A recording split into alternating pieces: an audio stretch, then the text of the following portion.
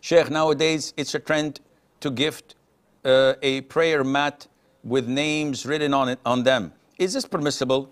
These names are mostly written at the place of sajda. There is nothing wrong in having a prayer mat with a name on it. But does it have any place in Islam, in the sense that, is the prayer mat as a piece of cloth something sacred? The answer is no. I can take a prayer mat and wash my car with it, or wipe the floor with it.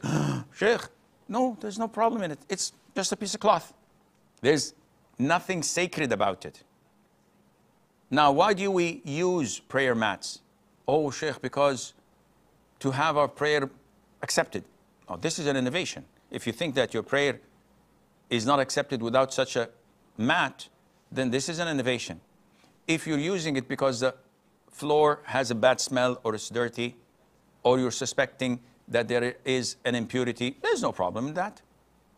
If the floor is too harsh for your skin and you need something softer, there's no problem in that at all.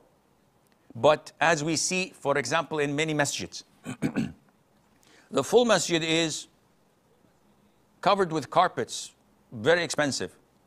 Yet the imam has a prayer mat on top of that. This is totally unacceptable. Why would you have a prayer mat for the imam? Just because he's an imam, he's a higher degree? This is an innovation.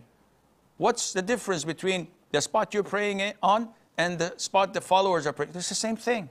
So why have an extra prayer mat? This is an innovation. Unfortunately, it's prevailing and it's spreading all over the Muslim world, but nobody thinks about it, unfortunately. So, to conclude, to have a paper, a prayer mat with your name, my name, anyone's name on it, has no significance, and there's no problem in gifting it, and Allah knows best.